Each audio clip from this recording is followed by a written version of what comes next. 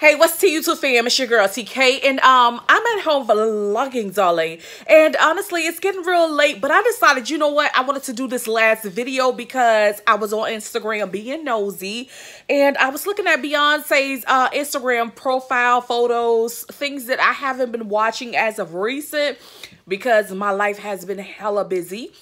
That's number uno. And also, I just wanted to see what content has she been giving her followers. I wanted to see if she was going to give us something new, vibrant. Because we're like, what, halfway through this Renaissance World Tour?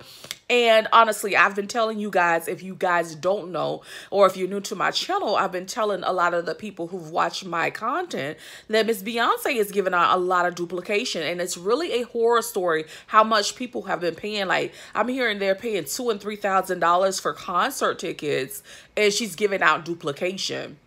Anyhow, today in this video, I wanted you guys to know that I did a video on Miss Beyonce, and we were talking about her giving out signs of gang affiliation, or she was wearing her mask over her face, or her formation hat with, you know, basically a mask on. Honestly, when I saw her wearing it, I feel like what Miss Beyonce is doing as of recent is doing a lot of recreation. As a matter of fact, I want you guys to know exactly what photo I am talking about. So what I'm going to do is I'm going to take the photo off of her Instagram channel and make it the thumbnail, so you'll know exactly what photo I'm talking about. Okay. But yeah, a lot of recreation Beyonce has been doing. And she's giving me vibes of either this ski mask or this Ku Klux Klan wear, you know. And either way, you know, whatever aisle you go down, her recreating, it's really giving a horror story. You know, it is really a horror story. Honestly, when you think of a ski mask, you think of, this is a sticker, I need them bags for that money. You know, she's actually been rapping about stuff like that before. Also, when you think about mask over your face, you also think about Ku Klux Klan burning the things that they've done to people, minorities, women and men of color. And the thing is, why would she want to embrace that ideology, especially since she's a person of color? And her children, oh my goodness, you can see it in their hair, their structures. They look absolutely like their father, Jay-Z.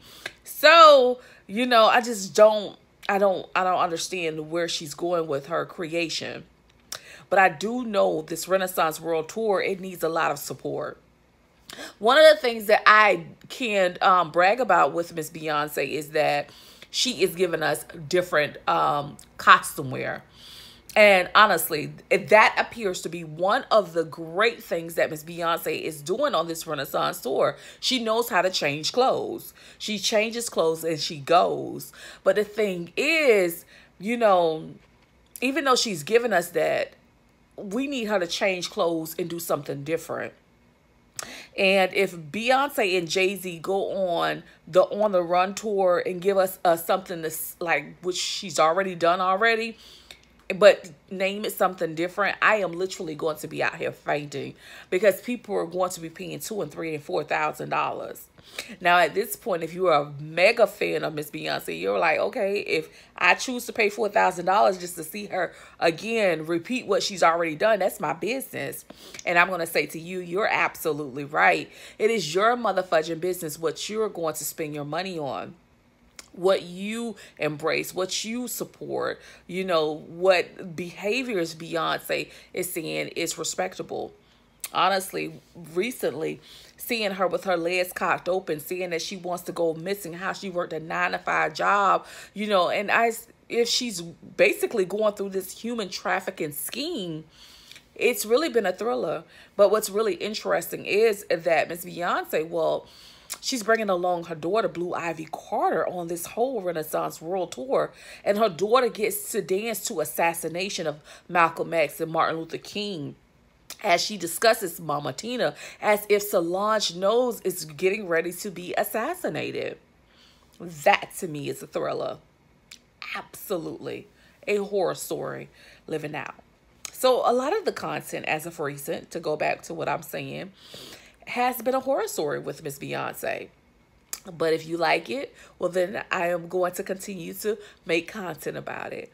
Because, you know, if you like it, I love it. But I'm going to point out the obvious, okay?